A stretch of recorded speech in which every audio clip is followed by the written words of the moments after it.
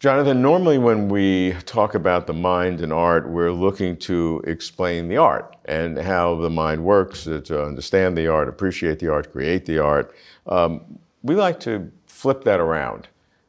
Given the art and the fact that we appreciate it, what does that tell us about the mind, about human consciousness, human awareness, etc.? As a composer, as you write, how does what you write in music, because you know it's going to have some kind of an affect, tell us something about the mind? So music is a set of puzzles in time, right? Where it's about patterns. It's about distorting patterns. It's about stretching them out or compressing them. It's about changing their directions. And I think that being able to trace in a non-narrative context, and again, what's unique about music is its inherent abstraction. And so that we can take a listener and point them in a direction and then suddenly change it is sort of a unique factor about music. And I think it tells us an awful lot about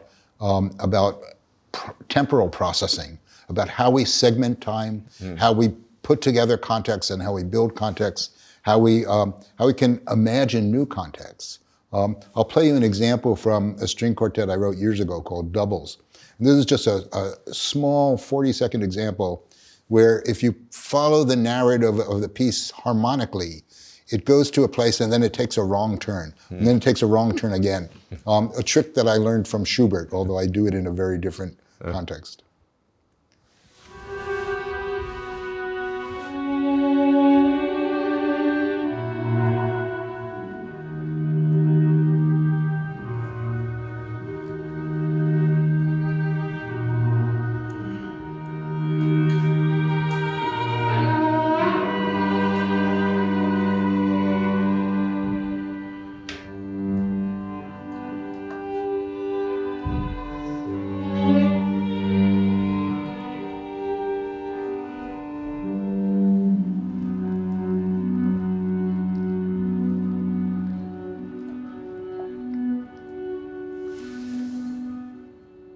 So here you have a harmonic path that's pivoting to a different harmonic world by using some common features in one and making it the source of another, right? Now, again, this is a trick that Schubert did often.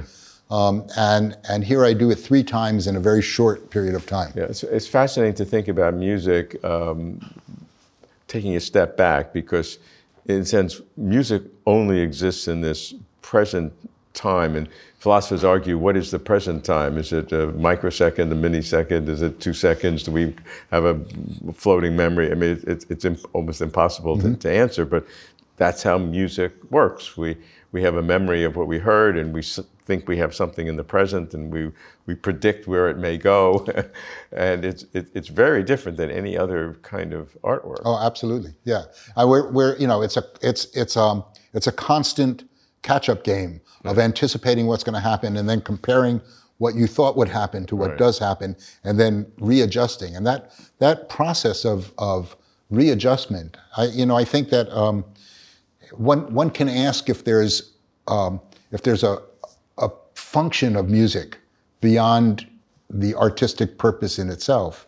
And I think that one of those functions, this is something that Marvin Minsky argued many years ago. Marvin's a great friend of Close to the Truth. So Marvin was a good friend of mine too. Oh, wow. He wrote a paper on music about 30 years ago, which I found very inspiring.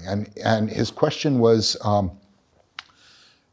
why does he listen to Beethoven's Fifth, the opening of Beethoven's Fifth, again and again and again and again, and he'll compare performances.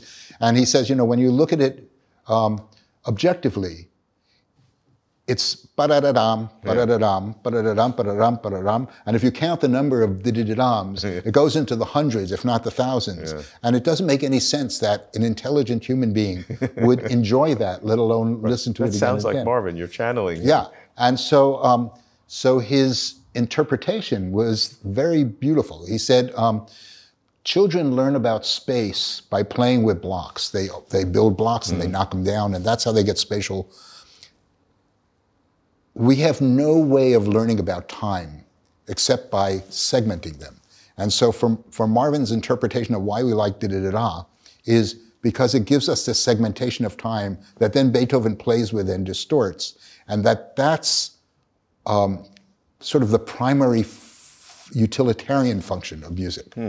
So I think that this is a takeoff on that, and that strongly influenced me in all of the research work that I've done on music.